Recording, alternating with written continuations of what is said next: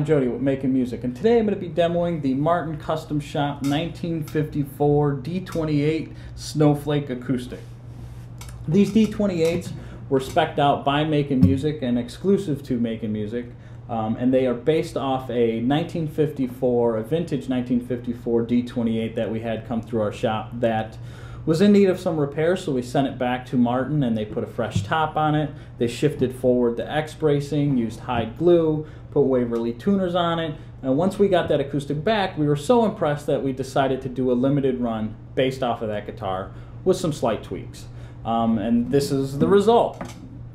A 1954 spec D28 Snowflake. It has a premium Adirondack Spruce top with the shifted forward scalloped Adirondack bracing. It has hide glue on the top.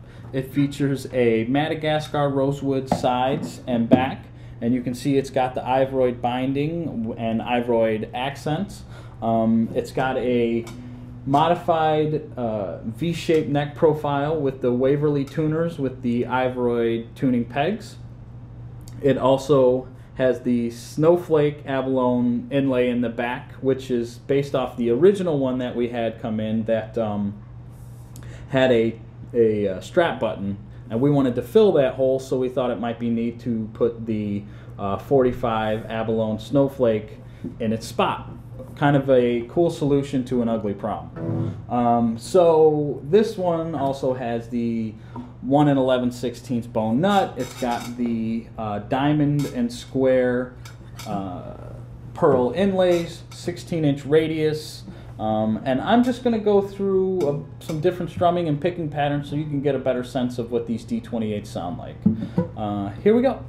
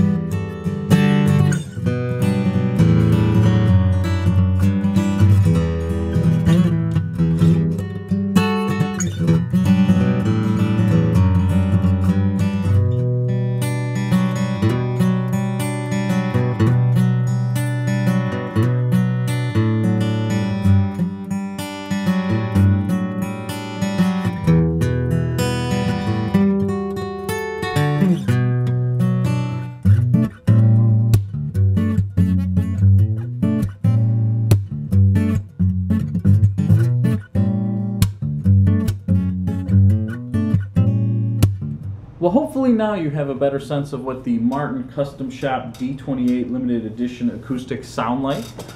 These guitars are really a great value considering all the features that come on them. There's only two other models in the current Martin lineup that have similar features, and one lists for nearly $15,000, and the other one, Streets, for well over $500, what this one sells for. So if you have any further questions, feel free to give us a call here at Making Music. We have high resolution photos on our website. Be sure to like us on Facebook and subscribe to our YouTube page, and that's it.